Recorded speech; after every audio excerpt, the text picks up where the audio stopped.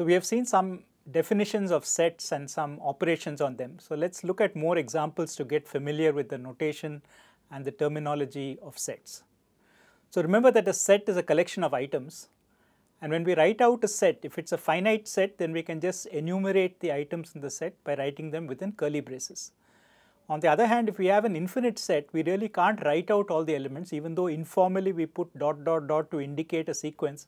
If that sequence is not very regular, for example, supposing it is a set of prime numbers which doesn't have a clear pattern, then it's not very easy to represent it explicitly like this.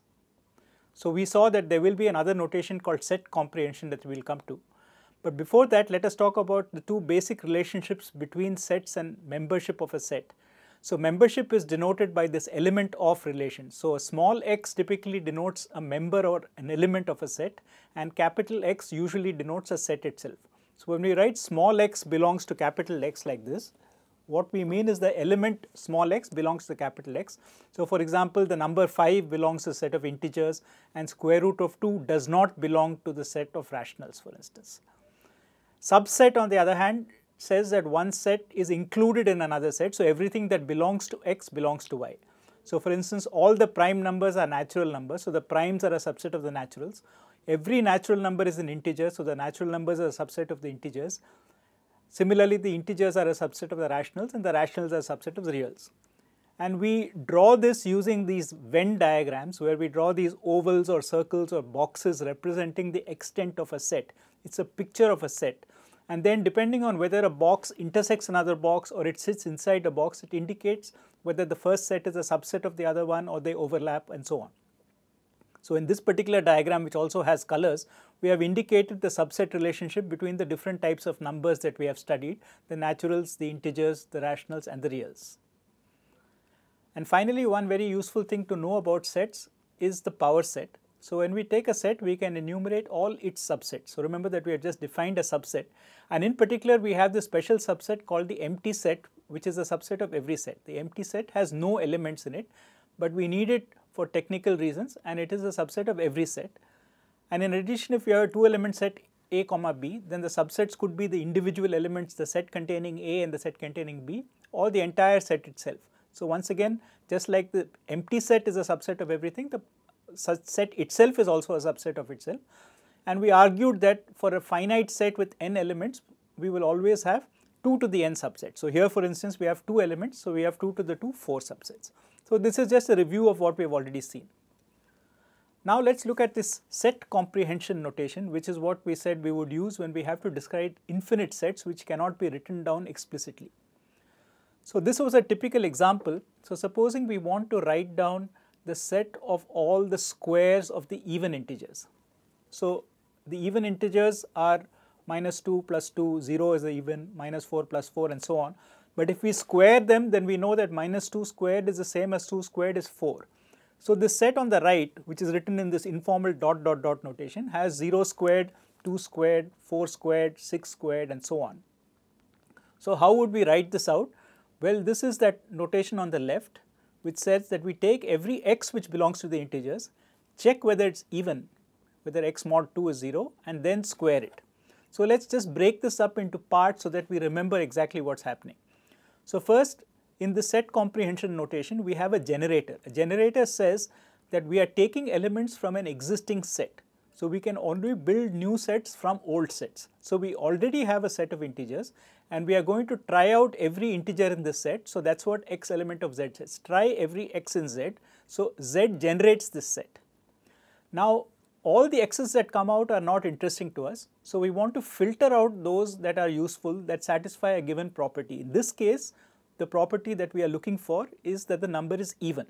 So we want those x which come out of z through the generator such that they satisfy the property that x when divided by 2 has remainder 0, which is the property that x is even.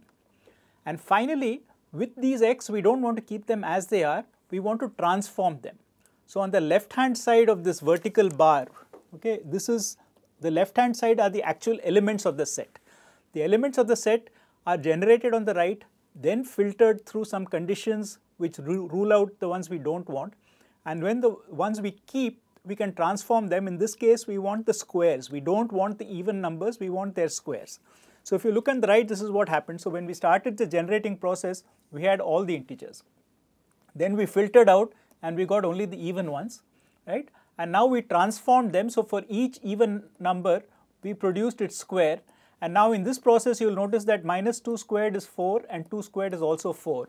So some elements will disappear because we do not keep duplicates. So finally, when we go through this, we end up with this sequence 4, 0, 4, and then in this we will throw away all the elements on the left and we get the number of sequence on the top.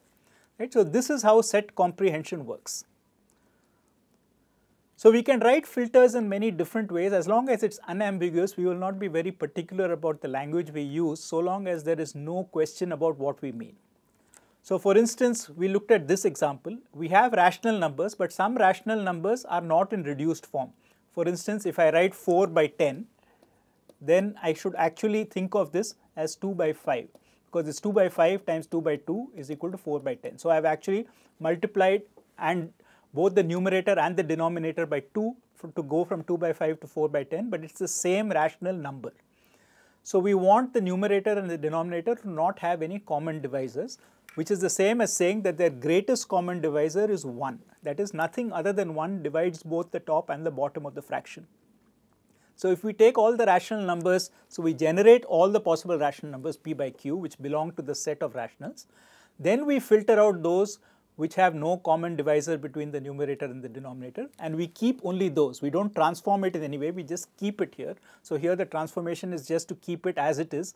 This is sometimes called the identity transformation. The identity just takes an input and produces the output the same as the input. So this gives the set of rationals in reduced form. So here we have used a function GCD. Even though we have not formally defined it here, we assume that people understand what GCD means. So this is what we mean by saying that we can write the filter in any reasonable way as long as people understand what it means. Another example we looked at are intervals. So here we want the real numbers which start from -1, including -1, and go up to but not including 2. So in this case, we will use less than and less than equal to. So we will take all the reals. So we take every possible real number, but we are not interested in all the reals. So we check whether it is greater than or equal to -1. So it includes -1 and everything above it. So it cuts off everything which is strictly smaller than -1. But we also don't want it to cross 2. So we stop below 2. So it should be greater than or equal to -1 or and less than 2. And if so, again we keep it without any transformation. And this notation on the top, the square bracket and round bracket, are indications of whether the endpoint is included or not. So the -1 endpoint is included, the +2 endpoint is not included. So let's see why we would actually want set comprehension notation. So let's extend our first example of squares of the even numbers to cubes. So a cube is just a number multiplied by itself 3 times. So a square is x times x, a cube is x times x times x, 3 times. So if we want the cubes of the first 5 natural numbers, we can write it out explicitly like this. We can take this generator and generate the first 5 natural numbers as 0, 1, 2, 3, 4. Remember that in our terminology, natural numbers start with 0, even though in some books you will find that natural numbers start with 1. We always assume natural numbers start with 0. So the first 5 natural numbers are 0, 1, 2, 3, 4. So this is our generator. Take every n in this and transform it to n cube without doing any further filtering. We are not asking for the first 5 odd numbers or the first 5 numbers which have some other property. We are just taking the first 5 numbers. Now imagine that we change this question to the first 500 natural numbers. Then though we can write it out explicitly, it's rather tedious, right? So we have to replace the small list of 5 numbers by a long list of 500 numbers. And remember, we are not really allowed to write ... if we are being mathematically precise. So we actually have to physically write out these 500 numbers. Now this is not terribly convenient. On the other hand, we can define the first 500 numbers quite easily using set comprehension. So we can say, give me all the natural numbers, that's the generator, but restrict the natural number to be less than 500. So remember that the first 500 natural numbers are going to be 0 up to 499. So now this says that this set x is actually this long set here which we have written explicitly. Right? So we have replaced that very long and tedious expression by a much more compact expression which captures exactly the same set. So now we can have a much more readable version of this cubes of the first 500 natural numbers. As an intermediate set, we generate the set X. Set X is the set of all n such that n is less than 500. And then we take this as the generator and we say, okay, take every n which belongs to this X. So now we know that X is restricted to 0 to 499.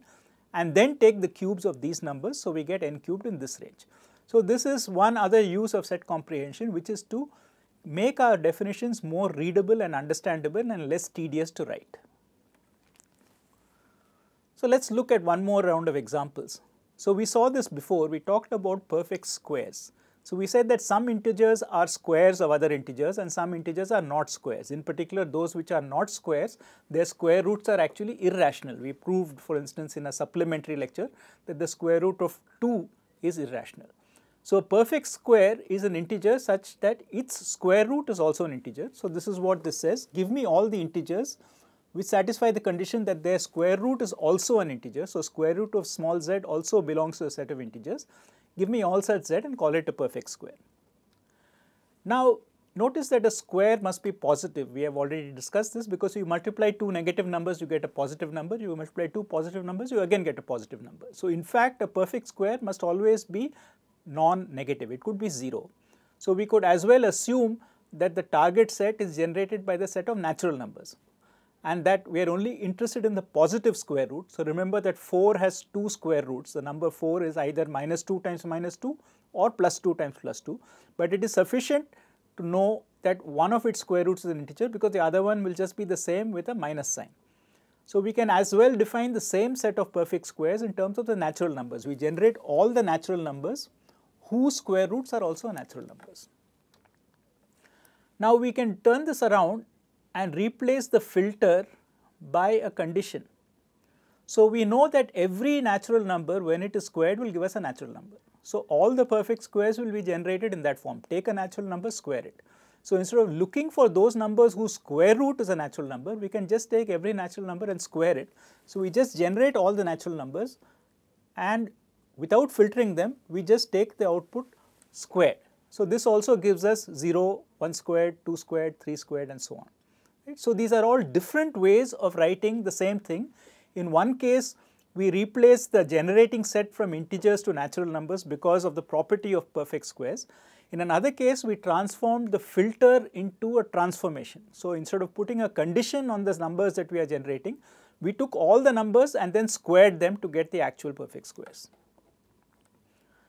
Now we could extend the notion of perfect squares to other sets of numbers. For instance, rationals can also admit a definition of perfect square. So a rational will be a perfect square if it is the square of another rational.